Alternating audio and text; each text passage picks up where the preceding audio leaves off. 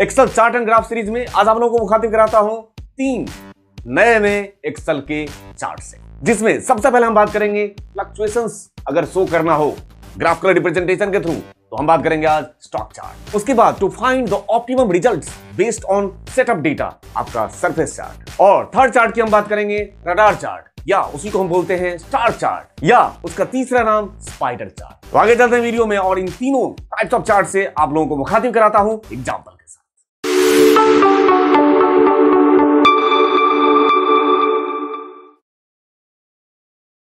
तो Excel chart में सबसे पहले बात स्टॉक चार्ट की।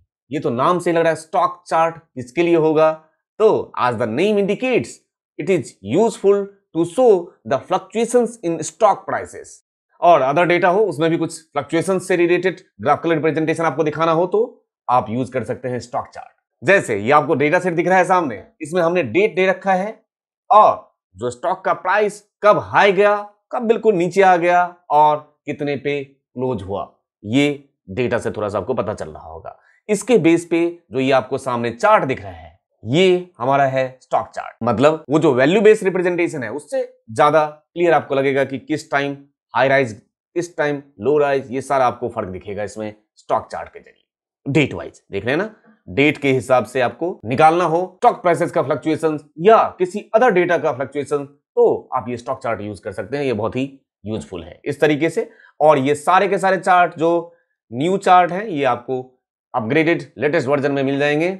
जैसे कि यहां पे इंसर्ट टैब में चले जाइए और यहां से आपको बहुत सारे चार्ट दिख रहे होंगे, या ऑल चार्ट में चले जाएं, यहां मोर चार्ट में चले जाएं तो आपको सारे चार्ट यहां से दिखेंगे। देख लीजिए आ रहे सारा चार्ट। हमने कॉलम की बात कर लिया, लाइन, पाई, बार, एरिया चार्ट। हम लोग क्या कर रहे हैं अभी एक एक करके मैं डिस्क्राइब करता जा रहा हूं कि किस किस टाइप का चार्ट है अवेलेबल हमारे पास और उसका क्या यूज और बेनिफिट है। और जब इस चार्ट सीरीज में हम लोग आगे बढ़ेंगे तो इन्हीं चार्ट्स का डायनामिक रिप्रेजेंटेशन देखेंगे, या हम कस्टम रिप्रेजेंटेशन बना सकते हैं खुद के चार्ट, है ना। तो वो धीरे धीरे जैसे हम आगे बढ़ेंगे आप लोगों को एडवांस लेवल पे मैं लेता जाऊंगा। अभी मैं सिर्फ चार्ट को डिस्क्राइब कर रहा हूं कि ये चार्ट है क्या और इसका यूज क्या है। ठीक है, तो इस तरीके से ये रहा हमारा कौन सा चार्ट है, ये स्टॉक चार्ट ये रहा गया। ठीक है, और इसमें जब इस टाइप से चार्ट आ जाएगा तो जैसे मैंने वहां पे डेटा पॉइंट्स ले रखा है आप भी इस तरीके से डेटा पॉइंट्स ले सकते हो सारा काम। ठीक है, डेटा सेट यहां पे डालना है तो डेटा सेट डाल दो जैसे हमने उस चार्ट सीरीज में कर रखा है।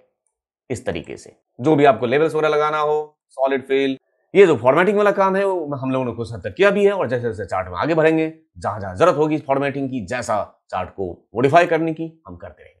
तो ये हमारा है कौन सा चार्ट, स्टॉक चार्ट। अब बात सरफेस चार्ट की। तो surface chart is a 3 dimensional Excel chart that plots the data points in 3 dimension, 1D, 2D और 3D। ये कॉन्सेप्ट क्लियर है। 1 डायमेंशन डेटा इधर कॉलम इधर रो, ठीक है। 2 डायमेंशन डेटा कॉलम भी रो भी, 3 डायमेंशन में मतलब हो गया मल्टी डायमेंशन की बात कर रहा हूं, मोर देन 2 डायमेंशन। तो उस टाइप का अगर आपके पास डेटा सेट हो, 3 डायमेंशन डेटा सेट की बात कर रहा हूं, तो इस सिचुएशन में this chart I'm talking about surface chart is useful to finding the optimum results when comparing 2 or more sets of data। जब आपके पास सेट ऑफ डेटा हो तो उस सेट ऑफ डेटा में से जब कंपेयर करना हो ऑप्टिमम रिजल्ट्स, ऐसे सिचुएशन में हम यूज करेंगे सरफेस चार्ट। यहां मेरे पास देख लीजिए डेटा सेट है और हर एक का डेटा पॉइंट अलग अलग मेंशन कर रखा है, तो हम लोग सरफेस चार्ट यूज करेंगे जो यहां पे हमने सरफेस चार्ट ड्रॉ किया है। इसी तरीके का सरफेस चार्ट बनाने के लिए डेटा सेलेक्ट कर लिया जाएगा और वहीं पे चले जाएंगे इंसर्ट टैब के अंदर, किसी भी चार्ट को पिक कर लीजिए मोर चार्ट में जाके, और यहां से आप यूज कर सकते हैं सरफेस चार्ट। देख लीजिए वही चार्ट आ गया। इस तरीके से आप सरफेस चार्ट को हम आगे चल के बहुत डिटेल में इसको सीखेंगे, किस किस टाइप के अलग अलग डेटा पे मैं आपको एनालाइज करना सिखाऊंगा। उसके बाद रडार चार्ट, या इसी का नाम होता है स्पाइडर, इसी का नाम है star chart. It is used to compare again 2 or more items or group of items on various features। अब वेरियस फीचर्स मतलब वेरियस एट्रीब्यूट्स की बात कर रहा हूं, बिहेवियर की बात कर रहा हूं।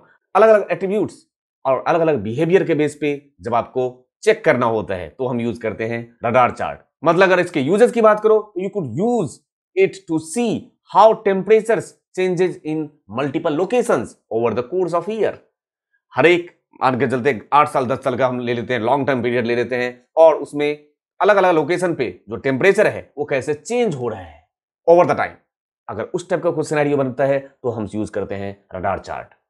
ठीक है, मतलब किसी भी वैल्यू बेस्ड रिप्रेजेंटेशन को जब आप ग्राफिकल रिप्रेजेंटेशन में अपने तरीके से जो बिल्कुल क्लियर व्यू दिखे तो हम चार्ट का यूज करते हैं। तो ये मेरे पास 12 महीने का डेटा है और इस डेटा के बेस पे इसके एट्रीब्यूट्स और बिहेवियर को कंपेयर देखने के लिए या उसके फीचर्स को रिप्रेजेंट करने के लिए हम लोग यूज करेंगे इस तरीके से रडार चार्ट। जैसे कर्सर यहां पर रख दिया, इंसर्ट में गए और हम किसी भी चार्ट में पहुंच जाते हैं। यहां से मोड चार्ट में रडार चार्ट होगा, ये रहा। इसमें से हम लोग ले लेते हैं ये वाला। ठीक है, ये रडार चार्ट ले लिया आपने, ओके बटन पे प्रेस और ये रहा आपका रडार चार्ट, वही आ गया सामने।